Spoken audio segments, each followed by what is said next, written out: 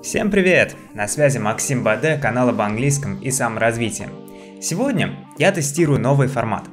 Я покажу тебе фрагмент из видео зарубежного блогера, мы вместе его посмотрим и полностью разберем. То есть я тебе помогу понять, что говорит спикер от и до. И кроме этого, к этому видео будет еще упражнение в приложении Quizlet, которое ты, если захочешь, можешь пройти и выучить новые слова из этого видео. Поехали! Основная часть этого видео начнется чуть позже. Вот здесь я сейчас помещу тайм-код. Переходи на это время, если хочешь, чтобы сразу перейти к сути и смотреть видео. А я, так как это для меня самый первый ролик в этом формате, хочу немного о нем рассказать вообще, как у меня появилась эта идея и что вам ждать, собственно, от моего канала. Я замечал, что многие мои коллеги-блогеры снимают видосы такого формата, когда преподаватель смотрит какое-то видео со своими зрителями и комментирует по языку, то есть помогает людям начать слушать на английском языке. И, на мой взгляд, самая главная цель таких роликов то, что преподаватель может подсадить свою аудиторию на зарубежные каналы. Самый яркий пример из ребят, которые снимают видео такого формата, это канал «Вот это английский». I just enjoy the modesty and reserve. Я просто наслаждаюсь скромностью и сдержанностью. Его ведет Иван, я с ним не знаком, но тем не менее, его канал мне очень симпатичен, так что рекомендую, я даже оставлю ссылочку, хотя, естественно, Иван не заказывал на моем маленьком канале никакой рекламы. Так, а сейчас мы, собственно, приехали к главной контентной части этого видео. Сегодняшний выпуск будет про Марс, про то, какие условия для жизни были на Марсе раньше и какие они сейчас. Перед тем, как мы посмотрим первый фрагмент, я показываю несколько сложных слов. Давайте их посмотрим вместе со мной и произнесем. Первое слово, которое нас интересует, это название планеты Марс. На английском она произносится Mars. Давайте еще раз вместе. Mars. Второе выражение. Barren wasteland. Это буквально бесплодная пустошь, иссохшая пустошь. Кстати, barren можно сказать еще и про женщину. Это такое старомодное слово, которое значит бесплодная. Следующее. Frozen desert.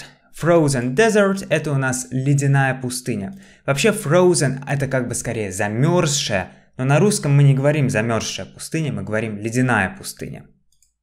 Следующее. Air pressure. Это давление воздуха, как вы прекрасно понимаете. И последнее выражение, которое нам интересно. Carbon dioxide. Это у нас углекислый газ. Обратите внимание, как произносится dioxide. Ударение на второй слог. Dioxide. Так, ну а теперь мы наконец смотрим видео. The thing about Mars is that it used to be cool. And by cool, I mean hot.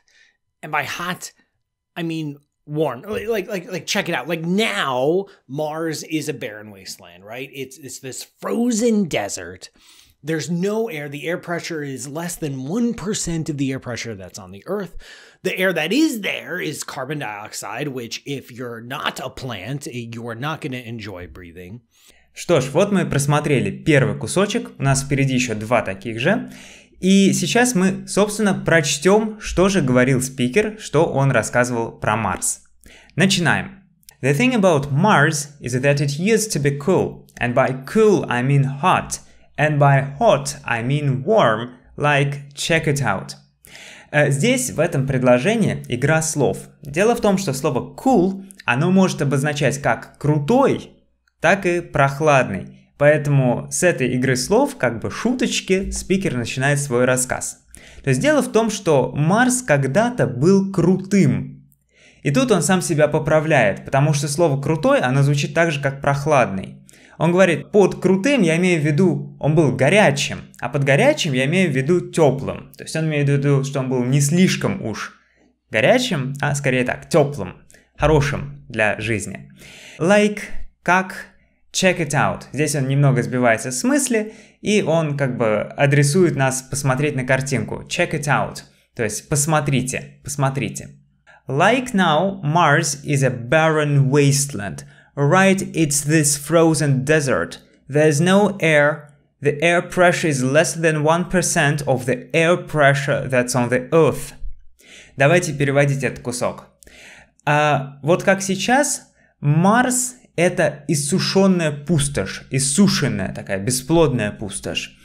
Right, it's this frozen desert. Вот прямо ледяная пустыня. There's no air, нет воздуха. The air pressure is less than 1% of the air pressure that's on the Earth. Давление воздуха меньше, чем 1% от давления воздуха на Земле. The air that is there is carbon dioxide, which, if you are not a plant, you are not going to enjoy breathing. Которым, если вы не растение, тебе не понравится дышать. То есть вот такая преамбула к тому, как сейчас живется на Марсе. Сейчас смотрим второй фрагмент. Давай смотреть на сложные слова. Первое. Dust.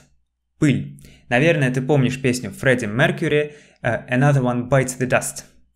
To bite the dust — это, буквально есть землю, в том смысле, тот, кто проигрывает, он падает лицом в землю и поэтому буквально кусает ее, кусает грязь. Another one bites the dust. Talcum powder. Несложно догадаться, это тальк. То есть вот та вот штуковина, которой гимнасты посыпают руки. Я даже нашел картинку. Вот она, тальк. Дальше. Gravity. Очень известное слово. Гравитация.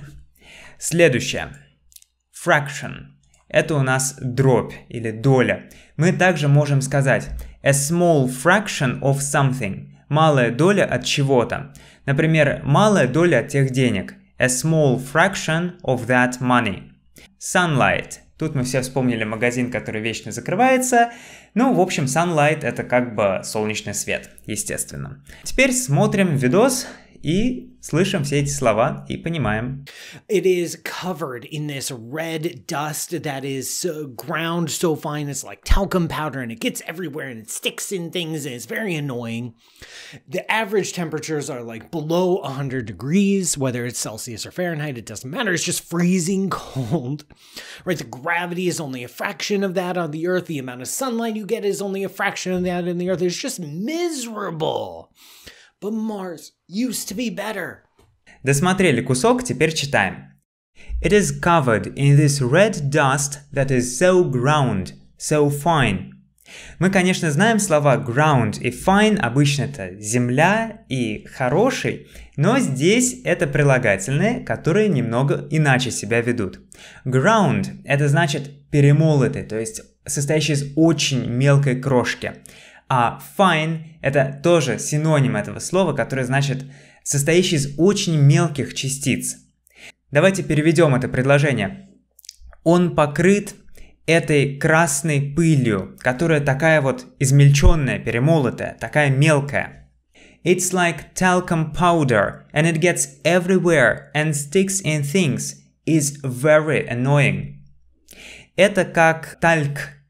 И он попадает всюду, и прилипает на вещи, и очень раздражает.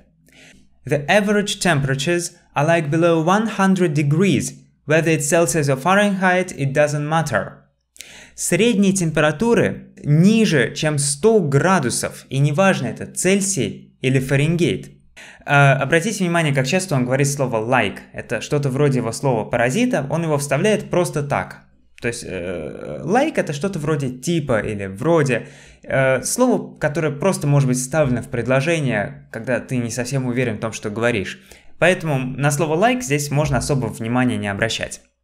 It's just freezing cold, right? The gravity is only a fraction of that on the Earth. Это просто ужасно холодно.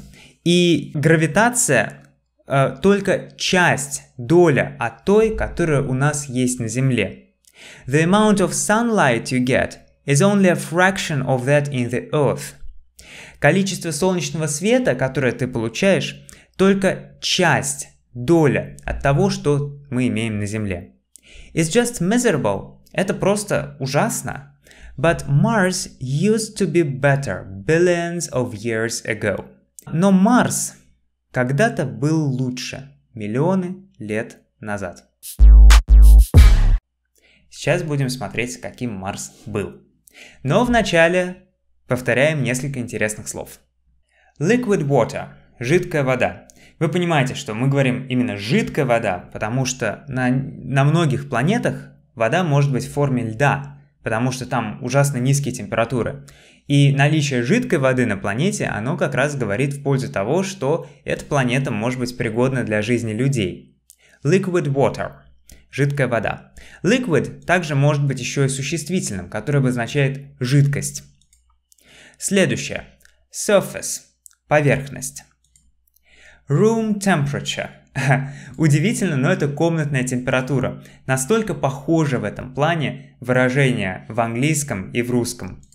Следующее. Thick atmosphere. Плотная атмосфера. Insulate. Insulate значит изолировать. Это может касаться, например, теплоизоляции. Может касаться изоляции проводов. То есть, в общем-то, то же самое значение, что в русском. Следующее. Crater.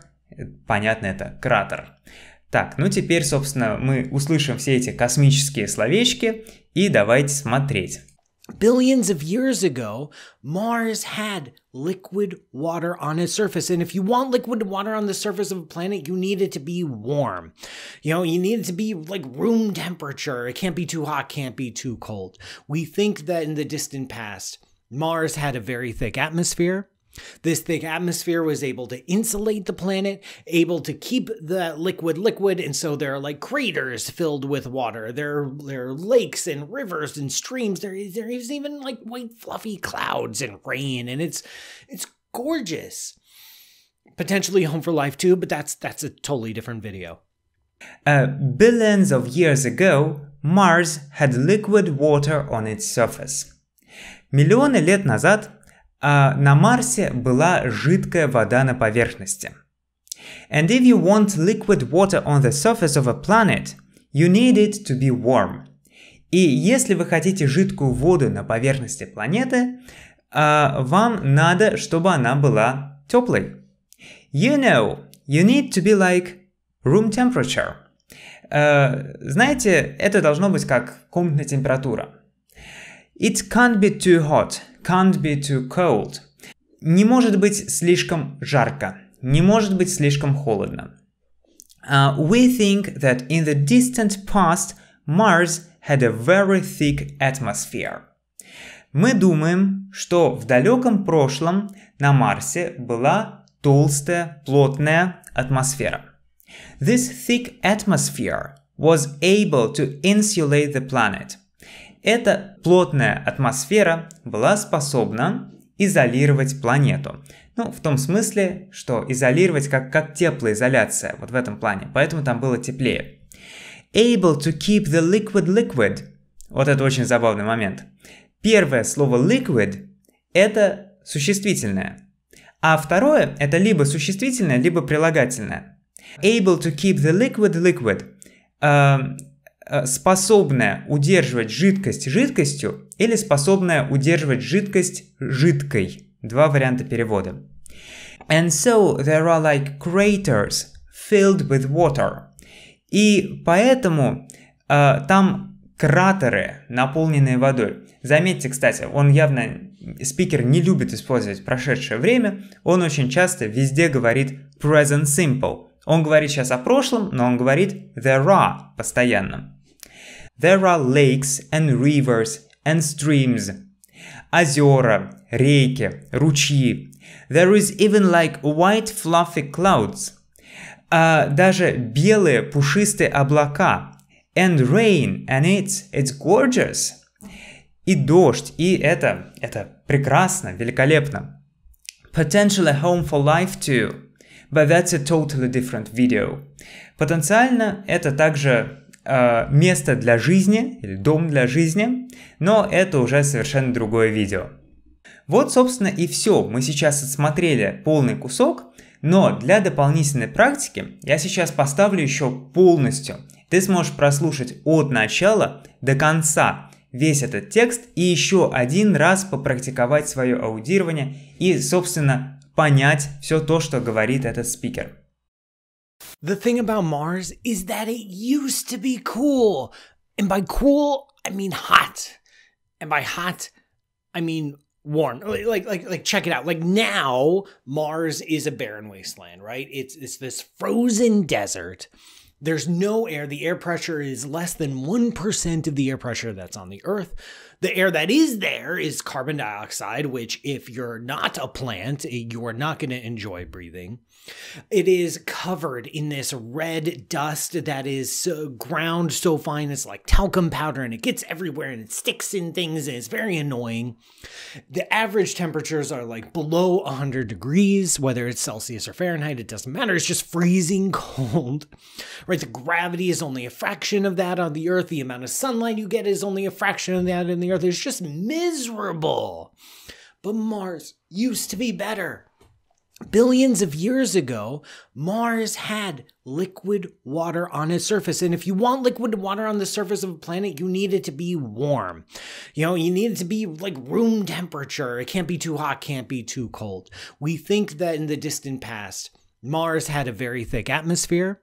This thick atmosphere was able to insulate the planet, able to keep the liquid, and so there are like craters filled with water. There are lakes and rivers and streams. There is even like white fluffy clouds and rain, and it's gorgeous. Potentially home for life too, but that's a totally different video. Обязательно напиши в комментарии, как тебе этот новый формат на моем канале, понравилась ли тебе тема. Ты также можешь предлагать какие-то свои темы, которые лично тебе интересны. Я тоже их рассмотрю. Если они близки лично мне, то я тоже возьму их, включу в свои видео. Кроме этого, напоминаю, что у меня есть упражнение в Quizlet к этому видео. Если ты хочешь учить слова, то переходи по ссылке под видео, и ты можешь использовать эти упражнения. А на этом у меня сегодня все. Обязательно поставь лайк, подпишись на этот канал, если еще не подписан, и до связи.